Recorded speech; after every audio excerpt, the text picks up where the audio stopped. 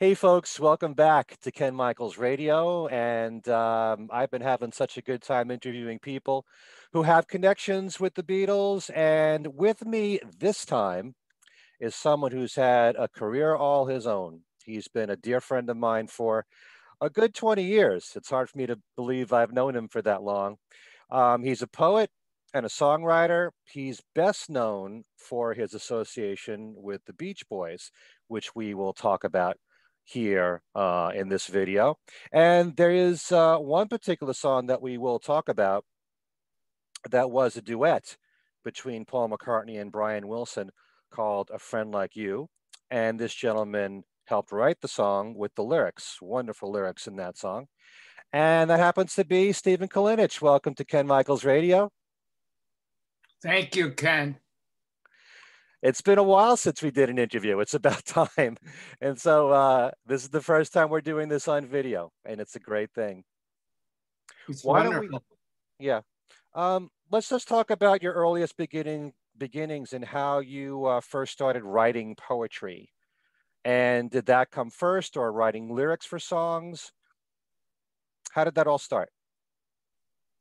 When I was about 5, I started writing not very good, but simple ones. I know because of the time constraints, but I'll give you a small one. At night, I saw the stars above, a sign of peace, of hope and love, the stars that shine above my eyes, that make me know God's in the skies. That was the 5-year-old effort. Hey, that's pretty good for that young an age. But as I grew up, Ken, before I became a songwriter per se, or a poet, as my search continued for spiritual and things like that, instead of looking to the skies for the answers, I started looking inward. Mm-hmm. And therefore, the path that led me to the Beach Boys and later to Paul McCartney.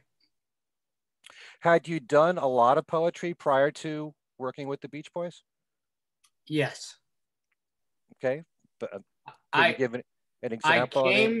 I came to Brian Wilson, and the first 2 things I did, there's just too much to go into it. I was working at a gas station, which is kind of interesting, in Westwood, Earl's Courtesy Mobile, making $1.75 an hour, selling my poems for very little to cars, as I would put gas in their car if they wanted to buy one. And Herb Alpert bought one one night, and a couple other people. And that was how I started selling. I started writing poems about world peace in the local newspaper, since I worked in a shop as a delivery boy, and at the gas station. I had 2 jobs. I was married. We were eating waffles every night for $1.99. Uh-huh. And I started writing these poems, and the paper published some of them. I wrote America, I Love You, that became later on my Brian Wilson album. I did an album with Brian in the 60s called A World of Peace Must Come. Right. I started it before I signed with them, but I finished it with Brian and rewrote some of it. Yeah, you can ask me anything specific, because I don't know how much to say about anything. Yeah, well, first of all, since you mentioned Herb Alpert, did you ever hear back from him? Yeah, he loved it. I later ended up becoming, I was going to type a staff writer for A&M. In fact, he heard the story so much. The last time he saw me, he goes, "Oh yeah, I know the story, Stephen. Don't tell me again." Huh. So, and I ended up being on his label. That's amazing. As a staff writer after my Beach Boy days. Okay. I could tell you how I signed with the Beach Boys if you want. I don't know if that's too early. No. But before you do that, what was it like to work for Herb? Did you spend a lot of time to get to know him at all? Well, I was just at the gas station then. I hadn't signed with him yet. Right. That came later in the story. But when you became a staff writer, did you have contact with him a lot? Yeah, I talked with him a lot, but I dealt more with the publishing wing, which was Chuck Kay, which the people may know or may not. He was head of the publishing. Lance Freed, who his father was Fried, the radio guy that was very famous. Okay. That was his son. And Paul Williams was a staff writer there that wrote We've Only Just Begun and Sure. things like that. And I became a staff writer. So I would see Herb and Jerry Moss, but mainly dealt with the publishing wing. Okay. So now tell us how you started to work for the Beach Boys. Well, I started taking my poems and bags around, and I was living at the Hollywood Y for $15 a week. And a guy named Jim Critchlow came to the Y and worked out, and we talked, and he said, come to my office. And he worked with a guy who created Bullwinkle, that cartoon, right. Roadrunner, right. Meep Meep. Jay Ward. And, Jay Ward. Yeah, Jay. Yeah. And Jay, I used to recite to Jay and Jim, and they loved it. And Jim says, I'm friends with Brian Wilson. They started a new record company, Brother Records. Mm-hmm. And he said, you should tell him I told you. So somehow, two guys in the office, Steve Korthoff, who was Brian's cousin, Brian Wilson, and Arnie Geller. And they brought me in. They loved my stuff. And then they said, we're going to set up a meeting. And they set up a meeting for me to meet Brian. They took me to the old Aquarius Theater on Sunset, which was, or I think it was called the Aquarius Theater, where the Smother Brothers did their act. And Brian met me. And within a couple of weeks, they signed me. I had a partner then called Mark Buckingham, but not the same one from Fleetwood Mac. And we did a song called Leaves of Grass based on the Walt Whitman poem. And they ended up signing me and gave me a weekly salary and money to live on. And they were, this was toward 66 or 7. And then I got booked to open for the Maharishi tour with Paul McCartney. That was my first, and the Beatles in 68. It started really early. So George Harrison and Paul knew about me, but a week or two before the promoters canceled it, and as you remember, historically, that tour did not do well. And they pulled me out because they were worried with a poet with the rock and roll era in the 60s and psychedelia and all that, although I later became known as a psychedelic poet.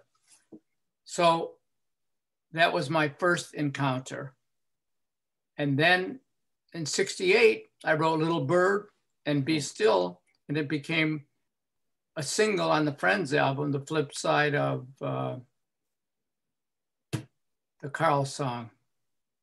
Wild Honey?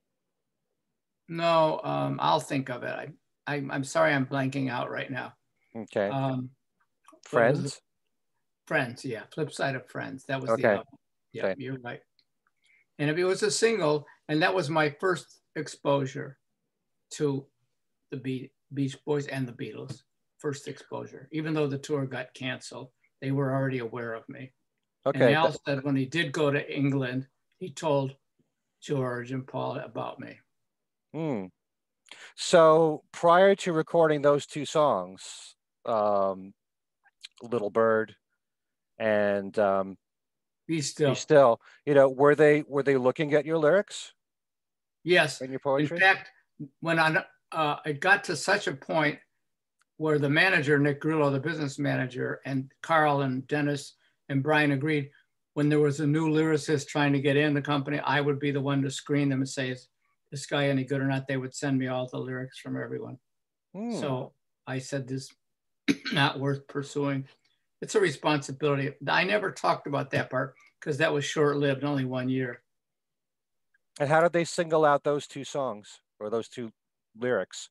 Well, Dennis and I started writing, and those were the first two we did. Little Bird, I was sitting at his piano, and I looked up in the tree, and I saw Little Bird, and the song almost was given to me. Little bird up in a tree looked down and sang, just how it happened. I really saw the bird. A lot of my Beach Boys songs happen that way. And all the story, he told me a story about how it began. And the trout in the shining brook gave a warm and loving look and told me not to worry. So in those first two lines in my pop experience, every song I ever write or any answer to any question in the universe was in those first four lines for me. Does that make sense? Yeah, sure. So by coming like a Zen almost, by an immediate experience of nature. So I brought this kind of consciousness and also in my poems to the Beach Boys. Mm. Now, how do you compare writing with Dennis and Brian?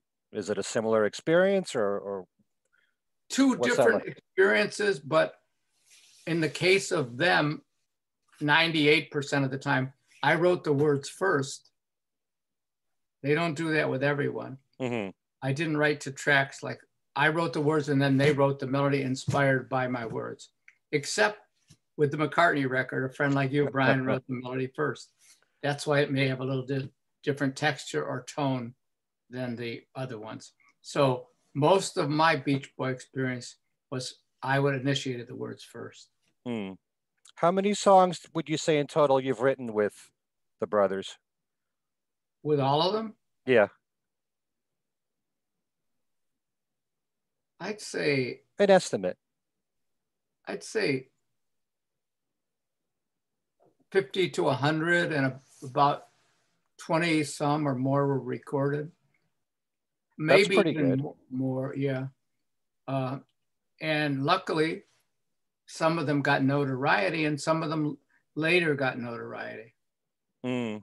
Little Bird, Be Still, Rainbows on Pacific Ocean Blue, A Time to Live in Dreams later on Hawthorne, the McCartney record, many years later. That was many years later. That was in already 2000s.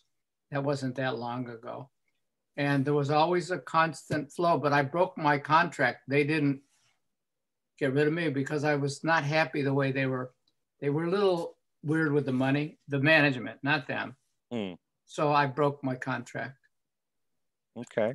You can ask me anything specifically to get to what you want if you wanted the meat of something. No, Because I but know it's a Beatles show, and I always wanted, in fact, this is relevant if it's okay with you. When I was working in the cellars in the gas station time, I took another job scraping the asbestos off the pipes. And you know, it's a dangerous job. You had to wear a mask like now, but for a different reason. So I always had the dream that I would write with Paul McCartney. Now it's the 60s. So I wrote this little song. I never sent it. I wrote the music too. You'll laugh. Dear Paul McCartney, enclosed are a few poems of mine. Please read them through. And if you like them, drop me a line. I write them in the morning when the world is still asleep. I write them in the evening in the cellars that I sweep. Dear Paul McCartney. And years later, Paul McCartney ends up doing one of my songs, 30 or 40 years later. I put that out to the universe. I never sent it to him. I never told him this one, unless someone else did. But isn't that, you find that fascinating? oh yeah, you told me this story many years ago. I So did. it proves that it's kismet, that eventually, you'd end up working with him in some capacity. And it's funny, all the people that I projected, I have worked with. Amazing. Very, very interesting. Yeah, and I think there is some kind of grace to it. I can't explain it, but I don't know what you think. And I think John Lennon tuned into that, and later George, but George had that unity of oneness within you and without you. Mm-hmm. I was drawn to a lot of his lyrics, similar paths, except I did not believe, I followed a few. I didn't believe in following people. I believed in following the grace that God was directly accessible to me. I didn't have to go through a church or through a doctrine eventually. And that's my philosophy. I don't put down any of these people, but I want direct access to the source of grace. I don't want to go through a person. I'm not putting down or disrespecting. And I think that that's what John and that they came to and George came to eventually, even though he did follow certain things. I think ultimately we knew what we are looking for. Everything is inside the possibility, not of our limited self, but the grace that if we're in the Grand Canyon, instead of the Grand Canyon being out there and us being a tiny speck, we are but echo a part of the Grand Canyon. That's Right. kind of what I would say the awesomeness of Grace is. Yeah. Make sense? And Within You, Without You really are lyrics that say exactly what you just said. Yes, and I was saying it a different way, but yes, and he based it on Hinduism and Zen studies, but it's true in all. I didn't base it on that. Even the Jewish background, I had a Jewish background, a Christian background, a Catholic background. I tried all the religions. We don't have time to go into all that. Mm. So they all fit into eventually this philosophy, which now in the world is open to a divine grace, or a not necessarily a man or a woman like some religions, but a grace that we all spring from, we all will go back to, that is the source of all and beyond what we understand as a limited human. When the Beatles were doing songs like Within You, Without You, the spiritual stuff, especially what George was doing, and I know you've also told me that Let It Be is a very important song for you, that you really connect with that. How were you at that time? You must have been really absorbing what the Beatles were doing. Well, On I that was level. absorbing, but I was already there, I would say, before they put that stuff out, because if you listen to Little Bird, it's the same. Think about it. Little bird up in a tree gave me that message. Little bird up in a tree looked down and sang a song of how it began. And that's what they're talking about, how it began, divine love. The trout gave me a message, and it told me not to worry. Don't worry about your life. The grace, if you turn to it, if you turn to the meditation, to the peace, the inner harmony, that's what will work your life out. Ultimately, that's their message too. I was there before Maharishi. I'm not saying I created it before, but I discovered it. But I found out for thousands of years, people have been knowing this. But until you make it individually your own reality and live it, to say I love you, but not to love you, to experience the love you. Mm-hmm. So to me, it's learning to live my lyrics too, and try and just live them, not thinking I'm great because I write them, because we all, it's like the water when you turn the faucet on, we all have access to that water. Some of us turn it on more.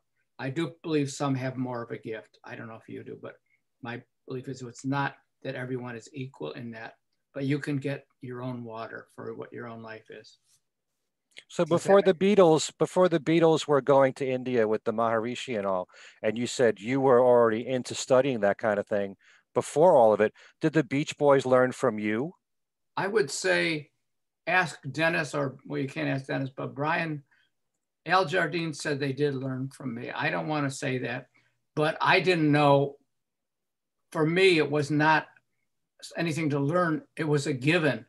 These things that I discovered when I was younger, it's like a given, like, you know, in geometry of givens for the theorems, and, you know, something's given, A equals B, like that. For me, it was like, I come from somewhere that is beyond what I conceive of. And that's Within You, Without You. To me, all those lyrics and all music comes from that source through individual channels, which might be us, might be you. Why did you get interested in the Beatles? So instead of giving myself all the credit, I give some credit to the individual efforts, but it's like it happened in me. It was a gift. Life is a gift. And through this gift of life, some lyrics came. Some people maybe don't like my lyrics or think they're too square. But for me, the reason they're valuable, and that's where the Beatles come in and the Beach Boys. When you can apply a lyric, good vibrations, let it be. When you're troubled, when your heart is breaking and you don't know what to do and you're hitting your head against the wall, I'm not saying a lyric, let it be. Let it be. It's like turn things over to grace. It's another way of saying it, let it be. And Hey Jude's another one. But I think McCartney is just as much spiritual with that song as Within You and Without You and Imagine. Let It Be is on the level with those songs for me. It goes to the same, I don't know if you agree with me, Ken, but it goes to the same message. And I would say the thing we love about music is the sharing. We can all share that. Pure music comes from love and expression and maybe trying to right the wrongs. And it goes as a gift through us. We claim ownership, but the music was there before we were born and will be there after. And we leave our music, but we don't leave ourselves that we know of yet, unless we find that out. Well, you definitely need songs like Let It Be in your life to get you through troubled times. Yeah, and like, yeah, there's other songs like that you would think of, like Bridge Over Troubled Water, that have this kind of, and you know, there's a lot of those. And wouldn't you say there's parallels in a lot of them? Absolutely. I'm curious to know why you said you always felt that you would write with McCartney or work with McCartney instead of George. I mean, you just explained, yes, Let It Be, Hey Jude, there's a similarity there. But given George,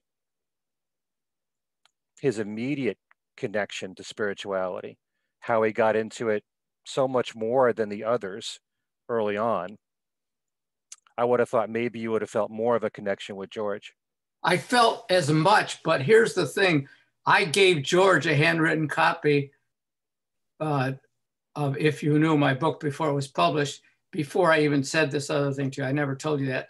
I was hitchhiking, and one of Nat King Cole's daughters, not Natalie, but her sister, one of them, I gave her a handwritten copy and George had it. So when he met me at Paponi's and different places with Mawson, he knew of the book. And that was before that he released the Sgt. Pepper album, I believe, With You and Without You. So I was already on that path. And I just thought we would write, but somehow McCartney was the one that came. But I did have that affinity with George, John, and Paul. A lot of people think Paul didn't have that, but I see it in him. I'm not saying he was, now they were both more consciously attuned to it. And I thought John was very into it. By even his Far Out lyrics, there was a certain freedom of expression, a be still quality about it. Okay. That's my view. So I did, on second thought, I did think of that, but somehow I didn't know that I would write with Paul and Brian, though. That was the surprise part. So the grace of the universe put me, and also, contrary to what everyone says, Brian said, well, I wrote that for Paul. I wrote the song with Brian, and then we got Paul. I'd love to take credit. You've gone through this in interviews with me before, but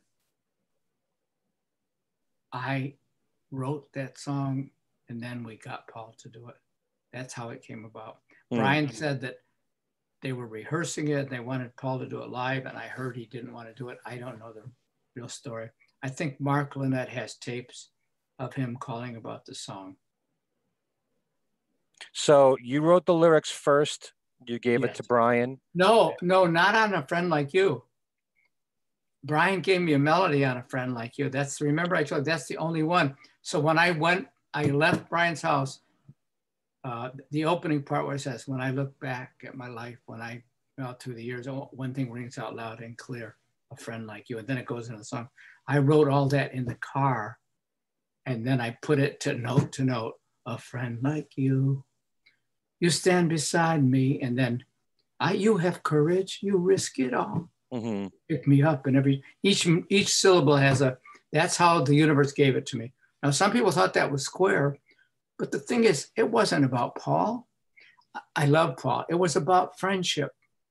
In other words, if you had a friend that was like I love you, we've become friends. I could have written that song to you or Joanne, or, you know what I'm saying? But it fit in that thing. But when Brian said, I said, you can say we dedicate it to him, but I didn't write it for him. Right. It would be very beautiful to say, and it would look like it, but it was more like we fell into the universe was bringing us there. Yeah. So it was only after you wrote those words and gave it to Brian that he thought of Paul for the song. Well, I don't know if he thought of Paul first. We toyed around with it for a while, and then it ended up they were going to do duets, and they got Paul. Mm-hmm. Were they in the studio Although together? after I did it, I thought it would be good for Paul. Yes, I did. I think I might have said something to Melinda. I don't remember the exact, but yes, I did think of that. And I remember that when Al Jardine told me he talked to George about me when they were going to, I was booked to open for the Maharishi, right? You know about that. Mm-hmm. I was booked for that tour, which also is in that thought, right? Get a mantra, do it. But if you don't use a mantra and you just say to yourself, be still, just make that your mantra. With you, without you, make that your mantra. Mm-hmm. Let it be, let that be your mantra. Little bird up in a tree looked down and sang a song. Let that make whatever you want to or say, before Abraham was, I am. Whatever you might say that will bring your consciousness to the recognition that you sit in a deeper bed of a self that you are a part of, and it goes very deep to the beginning of time, to the end of time. And even when you leave and how you disperse, we are part of that energy. Right. Does that make sense? A friend like you is very much like a mantra and how it's repeated, those words over and over again. I think it is, to me, it's on the level with Little Bird, Be Still. And I think with some of the Beatles songs, in the sense, if you could understand a friend like you could be God, it could be the universe. It doesn't mean Brian and Paul alone. That might open it up for the people that say it's so corny and square. It's not, because if you have a friend, if the universe is your friend, if you find that space of grace within you and without you, you see how it all ties in for me. Mm-hmm. And go ahead. Yeah. Did Paul record that in the studio with Brian at the same time, or were his vocals flown in? Yes, at Mark's house. No, he came over. He went to Mark. Yeah, he went to the house, and I think they did some in the studio at Capitol. And he came over. I did not go to that session. I went to other sessions, but I didn't go to that one. And I did another song on that album, but Paul didn't do it. Did you ever meet Paul? Yeah, but I didn't have a real deep conversation. And I think it was before I wrote that song for him. But I have had exchanges with him, which we'll talk about later. Yeah. But I didn't hang out with him like I did with Nilsson or with George, or even Ringo I met, like at parties and stuff. Mm-hmm. Paul wasn't at those. He went to maybe one that we were at, but it was not heavy. And he wasn't at Nilsson's when I went with Van Dyke and Brian and Dr. John, all those guys, John Hanford. Right. You want to talk about Harry and your relationship with him? Well, I'd like to, if it's okay with you, because it is connected. He was very close with Paul. And sure, go ahead. Yeah. One night, Brian says to me, I told my friend Harry about you, and there's a party tonight. We're going to RCA, and I want you to go, and they all know about you. And I hadn't met anybody yet, really, basically. Lennon was not in town, but so I picked Brian up. I had a Mercedes sunroof then. And so we went to first RCA, and we're hanging around. Ringo's there, and everyone were having a blast. John Hanford, musicians that you know. Just, it was fantastic, fun. And then we went to go on the bus, and I sat next to Ringo, and Brian was there. And before the bus started, Brian goes, I don't want to ride on the bus. Can we follow them in your car, Stevie? So we got off the bus after seeing Harry and everyone. Mm-hmm. And we followed him in my Mercedes, and Brian was sticking his head out of the roof on the way to 94th Air Force Squadron. And we rode all the way there, and Brian was waving it. It was in really good shape, good form. And then we ended up in 94th Air Force Squadron, and the party was there. And there was Ringo and Dr. John, and And Brian sat me right next to Harry. And they introduced me to everyone. Harry took me around everybody. And it reminds me of another story, which I know we got limited time, but Mel Brooks once, when he first met me at a bar when Carl Reiner's wife was singing, and he took me around to everyone in the bar and saw how great a songwriter I am. And I said, Mel, you've never heard any of my songs. He goes, they don't know that. So like, it reminds me of the night, like Harry was taking me to everyone and he never heard one thing I did. So like, he was such a nice guy and he took me under his wing because he knew I didn't know anyone. That's the first night I met Van Dyke, really. Okay. What year would you say this was? Do you know? It was between 69 and 70 or 70. What year did that record come out that they did at RCA that time? Which one of, you can go back to Pandemonium Shadow Show. Are you talking about that? Or are you talking about later on? I have to look up that 94th Squadron. It'll probably tell on the internet what party that was, what record. Dr. John was there. I think he played on it too. I'll find out for you. Is that all right to delay that answer? That's all right. Yeah, okay. But how close were you with Harry through the years, or were there just a few? I kept up with him, but I wasn't hanging out with him all the time. But I became friends, and he respected me, and he was really kind to me. Mm-hmm. And then it came to where I met his son later, and I became really close with his son. Zach. Right. We'll talk about him in a few moments. But did he become aware of your lyrics and your poetry? He became aware of some of it, and so did Danny Hutton. Remember, he was friends with them. Do you vaguely remember about that? Three Dog Night and Harry were really close. So Brian took me one Thanksgiving to Danny's house. It was wild. The times may be off. And he had me recite some poems for the guys from Three Dog Night, for Danny, and they loved it. So Brian would get me at a party and have me in the 60s even recite in a room. And sometime they'd be there, Al Jardine or one of these guys from one of the groups, John Kay, Steppenwolf. Right. I did a song with him, didn't get released, but Brian and I did it. And it's called Action, Reaction, Satisfaction, something like that. So that you could ask me more direct. I'm maybe not be answering as directly. That's okay. It's just you have so many connections with so many people. I'd love to get. I know that's why, and I know you've got limited time. That's why I'm trying to make it brief. I could go in each one for 20 minutes. You could talk a bit about Zach, who was Harry's first child. Zach, I got to know through the Nilsson tributes. What they used to let me do, Todd, who ran the place, would let me do a poem, and they would all pick a song of Harry's and do it. Todd Lawrence is his name. Mm-hmm. Wonderful guy. And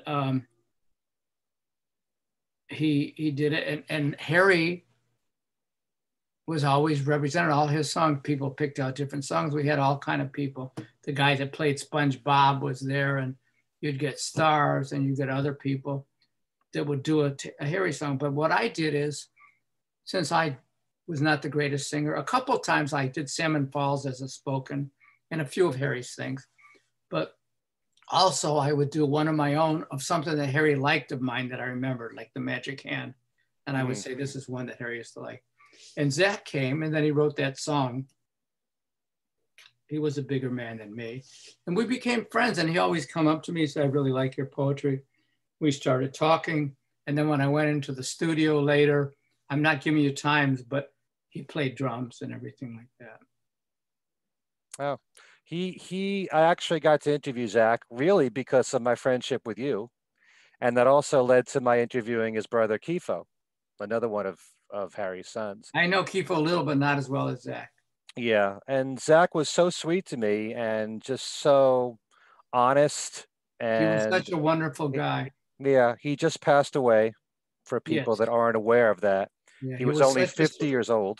He was one of the sweetest men, and perhaps I learned more from him than anyone I know or any song. The way he embraced leaving this earth, or Mm. however you call it, I found so much wisdom in him, such a beautiful spirit, such a good natured soul. I learned as much from him as anyone in music. That's my statement. Mm. No, And he came across as so down to earth, just a yes, regular guy. And he was so down to earth. yeah, he loved dogs. Oh, and he loved dogs. he's a big Star Wars fan too, right? Yeah, and I went out to his house even when he was ill with Nick Kuzman and his mother Christina. They Uh-huh. drove, and he just became a part. Everyone just loved him, and his wife Dawn was wonderful. You never hear much about the wife, but she was there to support him in a Mm. beautiful way. Amazing woman. Yeah, he And I, actually he had colon cancer for everyone wondering, and it's he good used to to do call, these. yeah, call awareness. Yeah, he used to do these cancerokies, these Yeah, videos where he sang along to records, and I tell you, he had a really good singing voice. and everybody started to know about Zach, and he would tell everything. Mm. And he played the drums too very Yeah, well. He played them to the record, so you yes, saw a and if lot of you want, potential there. Yeah. yeah, yeah. If you want to ask about anything that what we talked about, you can, but you don't have to. No, that's fine. Anything you want to share about Zach with my audience is fine. Well, I'd like to say that I reached out privately to Paul McCartney, and he wrote to Zach. And Zach shared on Facebook or something, which I didn't do that, shared it, and it gave Zach a big, big lift. Mm. So, and I followed through with Stuart Bell, who you turned me on to really originally, Okay. because I wanted to see the follow through. And then that's how he got interested in and wrote to Zach to help him and just comfort him. And it gave Zach loved it. He told everybody. I think he even put it on Facebook. He did, People, yeah, and I people. shared it. Oh, yeah, well, good. Uh, I, and he said that Paul McCartney mentioned my name and all that, but I didn't do it for that reason, obviously. But I was very touched. It showed me how nice a guy Paul to take time for that, and he was really good friends with Harry. Mm. Did you see the letter? I did see the I letter. I read it, sure. Yeah, and it was very touching. And of course, I told him when Zach passed. But on Beatles note, Paul McCartney is a really good guy. And other things, when I've written him private things, he's responded for people that needed something from him or letters or like that. But we won't talk about specifics, but he's there in a way that is very down to earth. He's like just a regular guy that happened to be a greatest songwriter, one of the greatest ever, and loves people. But I'm very impressed with that quality of Paul, and I imagine you are too. And I don't Yeah. think everybody knows that. Yeah, I remember the letter so well, and it was just words of encouragement for Zach, and also saying how much he loved his dad. Yeah. So it was just very nice of him to do that at that time. But he And, will be missed, and definitely, Zach. Zach said that the one time the father took him to George Harrison's house when Yep. they were in England. Did Zach tell you? Mm-hmm. Yeah. Okay. So that's not, but Zach loved music, and had a funny. He could tell jokes. He was a real interesting guy, and he was kind of nerdy in some ways. I mean that in a positive. He knew all about the games. A very sweet, I think, an advanced soul. I think we all learned from him. Yeah, sure. Okay, we'll talk about the Beatles a little bit later on, but I want to touch upon some of the people that you've worked with. There's so many of them, and Bring up the name. unfortunately, a lot of them have passed away and in recent years. But I know that you were friends with Mary Wilson, and she recorded a song that you wrote the lyrics for, and it's been re-released, or it's just being released now? It's Can you talk about the re-released song? on Universal. Kenny Hirsch was the melody writer, and Gus Dudgeon, who was Elton John's producer, and many others, but he was very known, he produced it, and they loved the song. And they gave me a mention in the re-release because I did a public service announcement where we played that song for the homeless and for the virus. And I introduced that song and told that was going for that cause. And Mary did a little video clip, which they allowed to put on the show, that from Chris Allen's video, that she went to his house. I didn't ask her to that. I said, could you interview him? And she flew to his house. He flew to her house, and she let him in, and he interviewed her. She's another one of the sweetest people that would always help people, always do causes, always do great things. You could ask me anything about her. So yeah, it's re-released now, and they said they wanted more Hirsch KALINICH songs, but now she's gone. Right. It's a big ballad. For a while, I questioned whether those ballads were too sappy, you dance my heart. But the thing is, with the world as harsh as it is, there is a place for those romantic ballads. Sure, it's idealistic.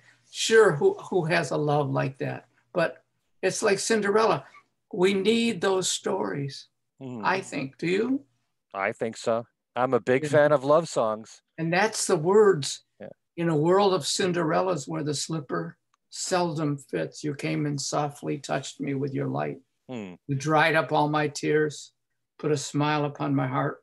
You gave my life a beauty that will never part. You dance my heart around the stars each day.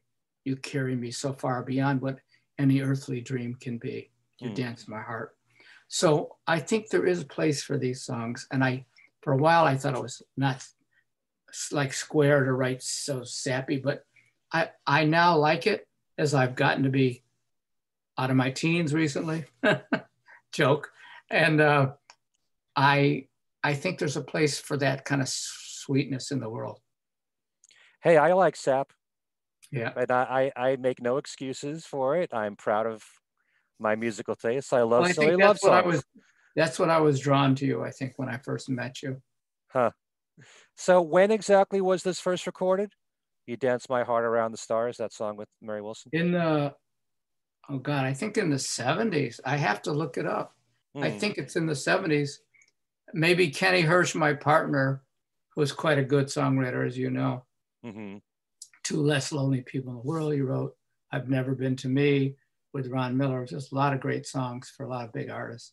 The Charlene hit, that was a big hit. Yeah, and Frida Payne. Kenny's amazing. And before Mary passed, I did a song with her where she helped me with the lyrics, and Kenny put a melody someone else did, and maybe we'll get a demo of it and give it to our state and see if they want to. How come it took that long for it to be reissued? You know what? I don't know. You'd have to ask Universal. But Universal was very sweet with me. And I think Mary was a graceful woman. I know Diana got most of the credit, and Diana's great, but Mary, well, you could tell by that song, that voice wasn't used in the Supremes, that particular style. She had a good voice. She had her own feelings. No doubt about it. When she did that recording, her voice was tip top. It's kind of tough when, Diana Ross is singing lead on all those early hits, and you've got a formula there, and you don't want to do anything to mess with that. So yeah, but you never see Diana Ross sing something like You Dance My Heart on Stars. I think Mary did a better job than anyone could have done on that, or as good as anyone. Yeah, and I did see, what she was saying shortly before her passing. She had a lot of plans, immediate plans for things to do. And she was ambassador of goodwill for the United States. She'd go around and encourage other countries and people. She was a wonderful, good person. I'm still in touch with her family and her daughter, and her managers. I try to stay in touch. They're a good bunch of people. Of all my Motown and Joe Bett experience, I have a really good memory, and she's one of the best. Okay. Another good friend of yours was P.F. Sloan. Oh How God. did you come to work with him? Believe it or not, Daniel Rutherford, who was married to Marilyn Wilson, Brian's first wife. I did meet him years ago, but we never clicked. And he said, you should meet PF. And so one party for Marilyn, he was there. They introduced me. The next day I sent him a lyric, Soul of a Woman. That song's on the Sail Over album that Jon Tiven produced. And that was the first night I met him. 3 days later, he had the melody, The Soul of a Woman. He said, I've had those 3 chords in my mind for 10 years. And he said, they were just waiting for your lyric. He hardly changed a word, although that didn't happen on every song. He was one of the best songwriters, underrated. I put him on a level, you may not, but I put him on a level McCartney, Lennon, Brian, anyone. But he could write any genre. Kick That Little Foot, Sally Ann. Where Were You When I Needed You? Secret Agent Man. Oh my God, so many. I can't even think of them all. And he was a great, and we went to India together with Jon Tiven too. And we wrote quite a few songs together. We would go to movies together, go to dinner, go to traveling together. We went to Palm Springs to stay with Marilyn at their house in Palm Springs with Daniel and her. And so I owe Daniel that. And also my album with World of Peace Must Come that came out on vinyl in 2014, 50 years later almost. Daniel is responsible for that. But as I tell him, if you didn't marry Marilyn, you got to give her some credit. I never would have met you. But he won't have it. He said, I'm the one that introduced you. Marilyn said, let him have it. He's a great guy, though. You know, I remember when his book came out, his autobiography, P.F. Sloan's book, and I read the whole thing, and I was kind of getting ready to interview him. This is through you, actually. You were going to help me get an interview with him. Yeah, he would have done it. Yeah, and then he passed away, unfortunately. But you just mentioned all these different genres of music that he could write in. And the one thing that I took from reading his book was that he seemed to be extremely frustrated because he wasn't taken that seriously as a songwriter. Because on the one hand, he'd write something like Eve of Destruction, and then he'd write, you know, A Must to Avoid, you know, for Herman's Hermits or something like But that, that's a or good Secret song, Agent. too. Yeah, yeah. I know, but on the one hand, it's almost like people in the industry didn't know how to classify him. What was his identity? He was gifted in so many areas. He didn't focus on one. But later, if you hear his Beethoven record, which I don't know if you've heard it yet. I did, actually. Yeah, or I can get you one. It's brilliant, but it's a different. I took Joe Wizard over there and Bones Howe. They liked it, but they didn't know what to do. You know, that kind of producer was very good. They didn't know exactly how to get it marketed. Okay. And that's important to some people in the music business. Yes, they make a living that way. Yeah, I was listening to that last album of his just to get ready to interview him because we were going to talk about that and the book. But Beethoven. Did you sense this frustration in P.F. Sloan and how he was, you know, hard to identify in the business? Yes, but later when he did the Beethoven, he got a clarity of what he wanted to do more. So the last years he was clear on Beethoven and getting that message. Because if you listen to the lyrics in one of the songs, one hand holds the candle, the other holds the knife. So that's what that shows, just like John Lennon song, that's a very intense, deep lyric. One hand holds the candle, the other holds the knife. I mean, and between these notes I'm playing, you know, Beethoven. He puts his soul into it because he was like a frustrated, and Beethoven was frustrated, a great composer that can't hear, they can't see. I mean, can you imagine? Yeah. He was also a great guitar player, P.F. Yeah, he was great. And he was a great performer. He could have, he was very good. If you saw him live, he was very good. Even Brian used to say. And I don't think they ever gave him a chance as a performer to really be. But if you've seen him at concerts, you'll see he was really good. You saw him live before, right? No, I never did get to see him live. I'll send you I'll send you something. Okay. Yeah, he was an amazing performer. You could ask me anything specific about him. He also was a friend that cared about me. He would call me on things I couldn't get away with my cute personality occasionally. He wouldn't let me slide. He called me, no, you can't do that, Stephen. Mm. He was tough in that way, tougher than anyone I worked with probably. But you got a better song. Mm. I would have loved to have seen the two of you work together. Oh my God. Just like a lot of these collaborations that you've done. Jon Tiven. He's fantastic. Jon Tiven is one of the most prolific, fantastic, but he's also a great producer. He produced this new Steve Cropper record that's #1 on the blues charts now. And they got a singer, oh my God, my mind is blank, they'll kill me. He got a singer that I love. I apologize. That's all right. That's I'm okay. blanking out on it. I hope you can look it up. And sorry. That's okay. It is out there. It's such a wonderful record.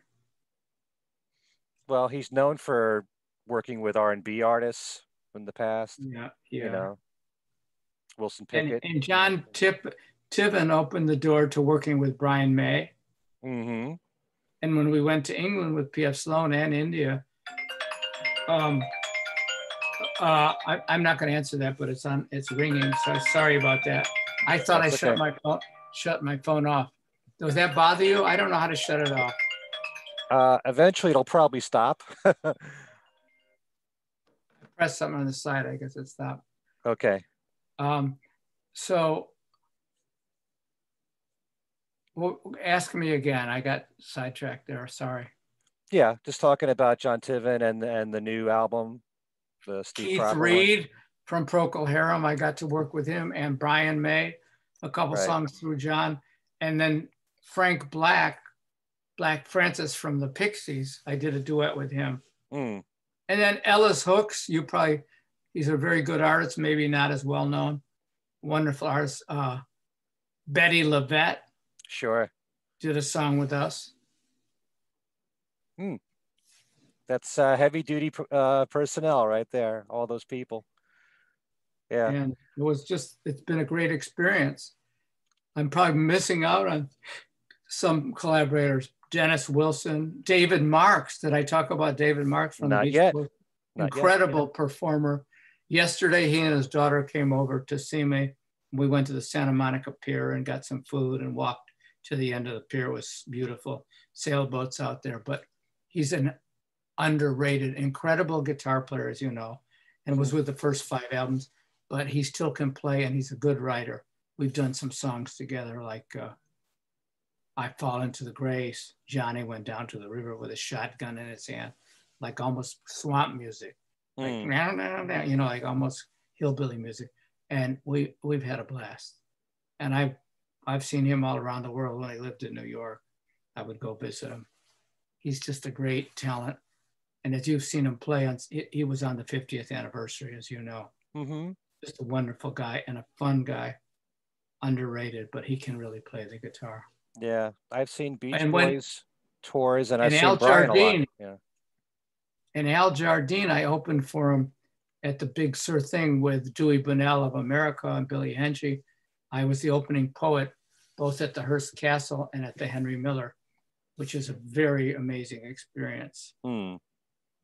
So I know you want to talk too about Beatles and stuff, so I don't want to overdo it with all the other stuff. There's so much more, but we can only touch so much.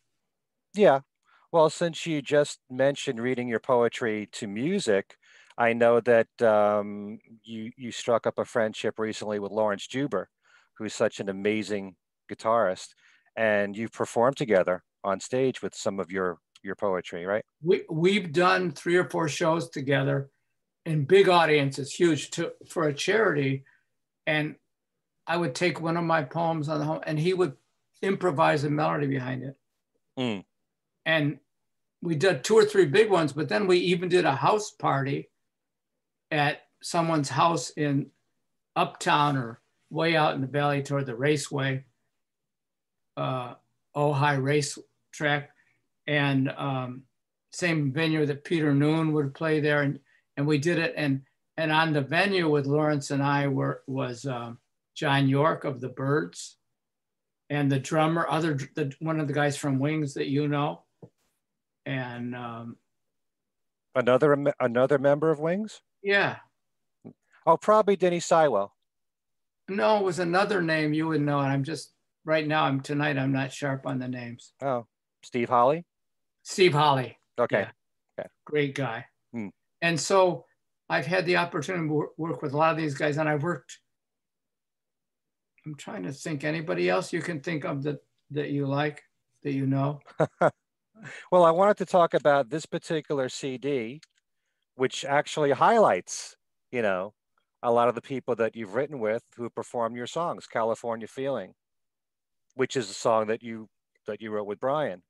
You want to just Yes. talk about that song in particular? Yes. I went surfing with Brian Moss many years ago at San Onofre. And I was not a good surfer. I tried it a few times. And I scraped the board. And the mother told me and his sister that it was anyone else but me, he might have killed him. But since it was me, he let me off the hook. So I didn't put that part in the song. So that's where that song was born, my surfers. I was walking down the beach in San Onofre. That's where we surfed the first time. So that was me coming to California and tasting the oranges, because I used to buy them in the store in New York, and the grapefruit, and going down the coast, and the loveliness and the open feeling of you can do anything, but you end up being a bus boy. All those things. So I think it's still, and finally it's gotten on more records, but I think one day, as Al told me and other people, Al did a version too, Al Jardine. The Honeys did a version, Brian's first wife, Marilyn, Ginger, and Diane. I think California Feeling. And then Alec Baldwin did a spoken version of part of it. I did a spoken version too. Different song, but the same elements. I was walking down the beach. It was such a beautiful day. The wind was blowing through my hair. That whole feeling of going to the West, a new frontier, the open waters, the sky, some kind of freedom, a land where dreams might come true. And often they don't. And people end up homeless in the gutter. I mean, there's quite a dichotomy. So California Feeling is powerful. And I love that song. You could ask me a specific question about it. No, I love it too. It's and just Brian's melody, I think that melody is amazing. And Brian's original version himself is just fantastic.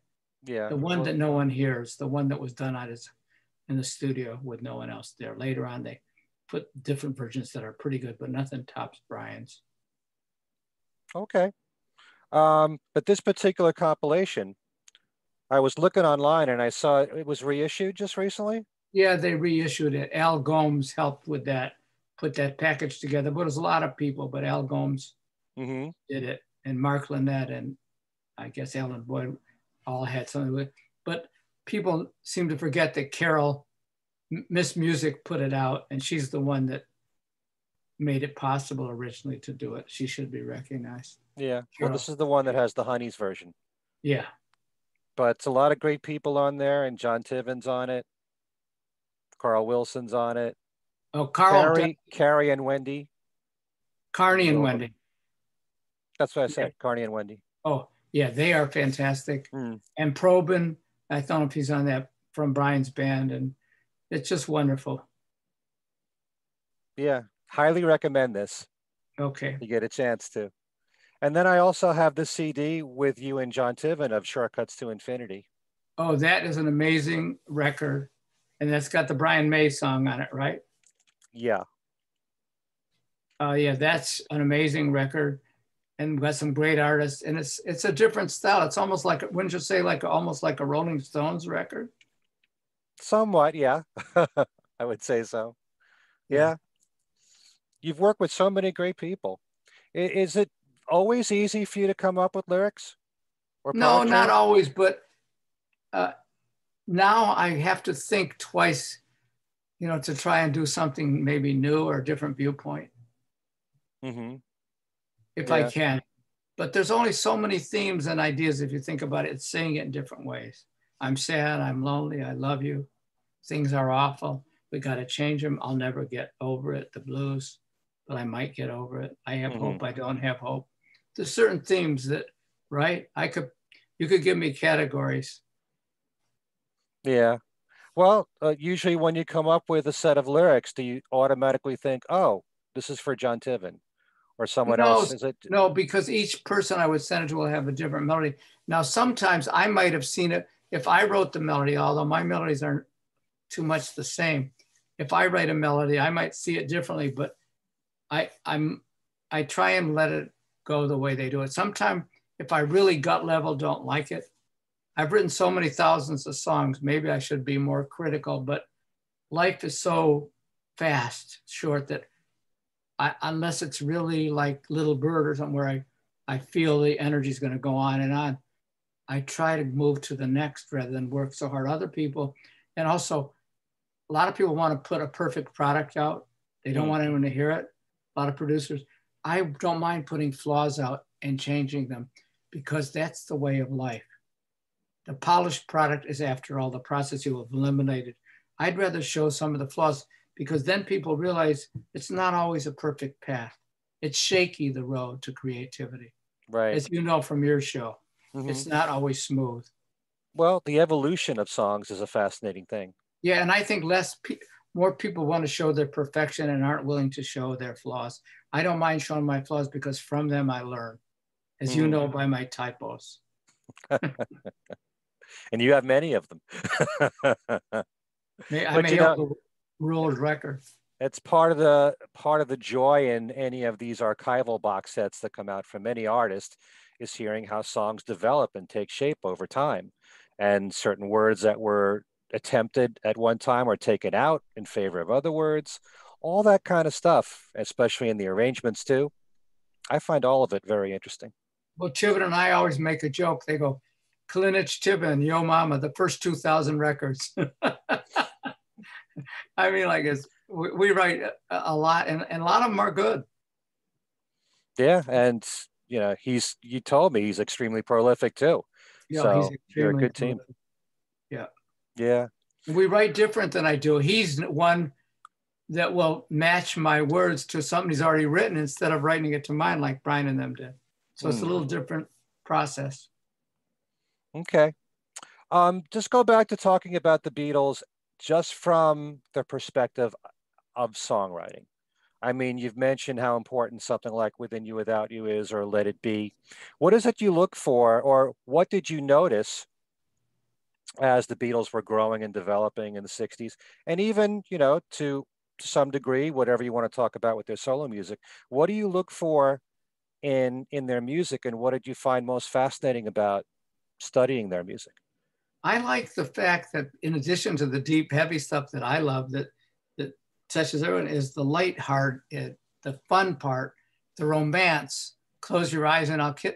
I mean, all those songs are so great. I mean, I Want to Hold Your Hand. I mean, they're basic, but I mean, just think they just grab the consciousness of Help, I Need Some. They're all like songs when you're younger, especially. You can, you can relate to them. They whirl on a massive scale of a world consciousness. The world was ripe for something like the Beatles. Yeah, and it's fascinating to study how their music, I don't want to say it always got better and better, because I like those early songs too. They all have a place. I don't think it became different. Sometimes the initial songs, like Little Bird for me, that was maybe one of my best songs. It was my first song because there is a purity about the pure form coming out before you get overcritical. And you go for let the inspiration out. Because if you touch one person with, where's my pretty bird? He must have flown away. If I keep singing in your own life, all my problems, if I keep singing, maybe they'll work out. Maybe one day I'll get hired again. Maybe I'll find a place. Maybe there'll be a heaven. Maybe I won't know. But what I'm saying is, they're all the parts of failure and success. I think you're right. I think to judge this is the best, that's the best, that's an imperfect judgment, isn't it? Yeah, but the world is full of programs like that, and I'm involved with many of them. And I think that there's plenty of people that find that stuff fascinating. You know, Yeah, I, I'm just saying my viewpoint, but yes. But if I pick 10 favorite today, maybe tomorrow I have 10 different favorites. oh, and I always stress that the It people's doesn't opinions stay can the same. change. It doesn't stay the same for me. Maybe I hear, like a lot of people, like some of the new ones that are out. Like I liked some of the Billie Eilish stuff I heard. Hmm. I don't know if you did or not. She's young, but there's something was refreshing about it. Right, right. Hmm. Is there anything from the solo careers of the Beatles that really impressed you that you can pinpoint? I liked a lot of the, you call the wing solo or not? I consider that something different, but Okay, okay, it's to a lot of okay. people everything post Beatles. That's Well, you mean their like catalog. Postcards from the Bottom as a McCartney record? Kisses on the Bottom. Yeah, that's Kiss, a yeah, McCartney record. Yeah, yeah. and yeah, Wings to me, to a lot of people, it's all McCartney, but I see a big difference when you're in a Yeah, band. I see a big difference. I like some of the George Harrison solo. Hmm. Ringo, not as much for me, but there's some good things. Yeah. Some good. What's impressed you with George? Um, Like All Things Must Pass, something like yeah, that? All Things Must Pass. And even though it's on Sergeant Pepper, I kind of think Within You and Without You is a George. I look at it as a George, even though it's a Beatles. I don't know if you do or not. Absolutely. Yeah, yeah. And and some of his views and thoughts when they talk to him about the record, it's just amazing. And then My Guitar Gently Weeps, is that a, would you consider that a George? As my, Yeah, well, it's a Beatles recording, but it's a George Harrison yeah, song. yeah, yeah. To me, That's so like his individual songs too. I yeah. like them. Are there any ones you like that are maybe I'm missing that you really hit you? Oh God. I mean, I like just about everything that George has done in his I solo love the career. concert that he put together from the Bangladesh. I like the all the stuff that he did. I like how he got involved with. I'm not saying I agree with all the religious beliefs, but I like the fact that he engaged and was aware that we're all complicated, but that there the spiritual side of music and the side Mm, of life, and that he gave a platform for the sitar and Ravi Shankar. That was right. amazing stuff. To bring that to this element of music is wonderful. How about, isn't it for you? Oh yeah. But the thing is, as someone who loves everything the Beatles did as a band, really, and almost everything they've done in their solo careers, that's why you need a channel like this or a radio show so you can talk about each I love your song. show. We could analyze, and I even love some of Ringo's solo stuff, to be honest with you. Oh, he's made so many advances as a songwriter. He's Yeah, yeah, co-written so yeah. much. But, Yes. I love the spiritual side of George Harrison very much. And in many ways, all four Beatles touched me in different ways with their music. And for George to have had that spiritual side at such a young age and to really absorb it all lyrically, what he says with his songs, a lot of his songs are very philosophical, a lot of it's Yeah, spiritual. yeah. Some people it comes across as preachy. Doesn't bother me at all because he's being honest in his feelings, and I Doesn't bother appreciate that. me. Doesn't bother me. I also see a lot of that. I don't know how you feel about in John Lennon. Hmm. Yeah, well, John's stuff was so highly personal. Certainly with the Plastic Ono Band album, you can't get more intense and raw and cathartic an album as Plastic Ono Band. But everything else that he did was still very personal too. A lot of it were his feelings and his relationship about Yoko. Yeah, But whatever he wrote about was important to him. You yeah, know, um, Certainly at the time of that he wrote it. But all four Beatles, as I've said before, fulfill a place in my heart. There's no one that can take the place of any of the four of them for what they brought to the world as a group and as solo artists. So, well, I think but that what they brought, the joy that they brought to so many people, the goodness, not the drugs and all this stuff, but mm, that alone has helped and entertained and brought so many people through a lot of tragedies and stuff like that. I think that's something to remember. about the Beatles. And I think the Beach Boys have done a lot of that too. Oh, sure. I mean, that's one of the things that I've noticed so much as I've gotten older. If you ever watch concert footage of artists who have been around for a long time and you see the reactions of people in the audience, and many of them are just crying to these songs that have been part of their lives for 30, 40, 50 plus years, that's such a powerful, overwhelming thing. And you Yeah. understand that a lot more as you get older. Yes. So there's no telling what song can touch a person and in such an intense way. There are certain songs that you connect with for some reason.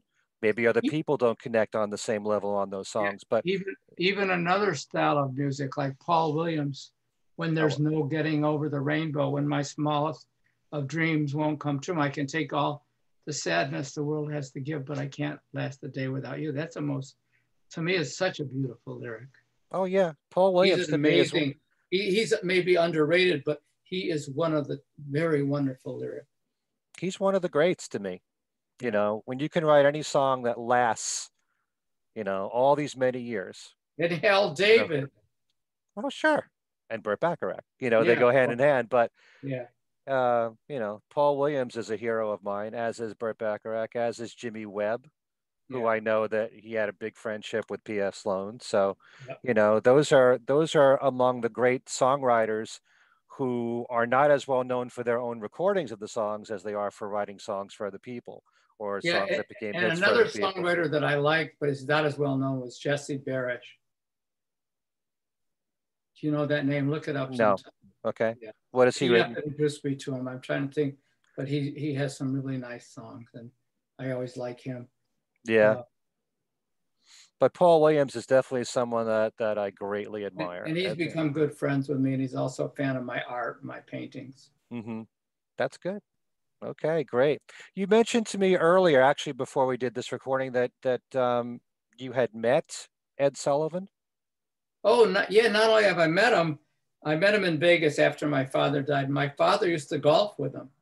Huh. My father was a golfer, Steve Kay, and he had the Brookline Country Club. He was the head pro in Massachusetts. They had a U.S. Open there and a Ryder's Cups.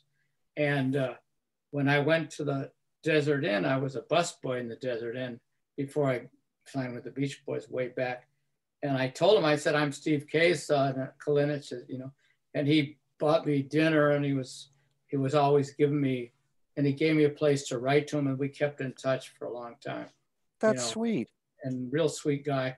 And this is, you know, like this is when all those big stars were getting on, and to be friends with him then was a big thing. And like now, there's a Who's Ed Sullivan, but because even in a lot of those movies like Bye Bye Birdie, I'm going to be on Ed Sullivan, you know, it was like it was a big deal, but he was such a nice guy. And they all were into golf, not all of them, but a lot of them. Mm. So Did he comment? Did he comment about your work at all? Did he comment about your lyrics or poetry? No, but you know who did comment was Sonny King, that played with Vito Musso. He was in a couple of movies. He played at the Vegas, the Desert Inn with Vito Musso. I don't know if you, these are all musicians, and Vega Maddox, they all loved my work. Once in a while they'd have me get up and do a poem. They really loved it. You know, I don't think they ever thought I'd get anything commercial, but they loved the fact that I would do poems and like that. They liked that part of me. You know, I'm a bus boy and being treated like shit, but I was doing some good poems. Hey, you did all the odd jobs there, but it all paid off for you in the end.